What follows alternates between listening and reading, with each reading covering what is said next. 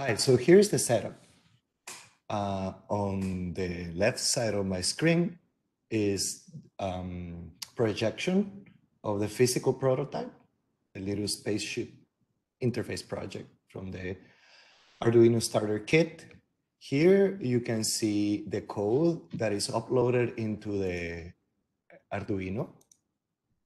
And here you have the data acquisition that I'm doing through the analog devices Atlam M1000. Typically we call it M1K.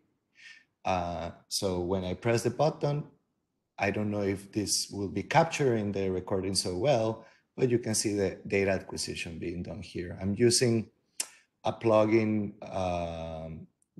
for the data acquisition toolbox in MATLAB for this board.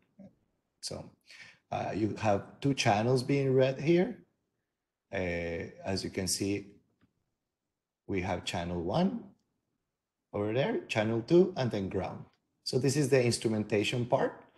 And of course, this is connected to USB to the computer. And this is the Arduino being powered by USB to my computer.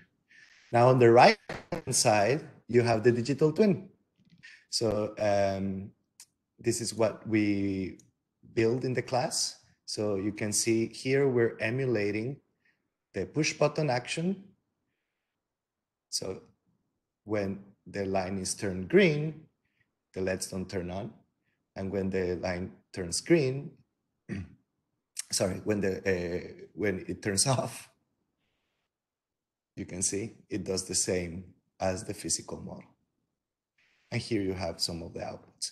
So the beauty here is that the same code that it runs on the Arduino, a physical one, is the same code that runs here. So this is thanks to the Modelica Arduino library that will translate and compile this Arduino function and allow us to do this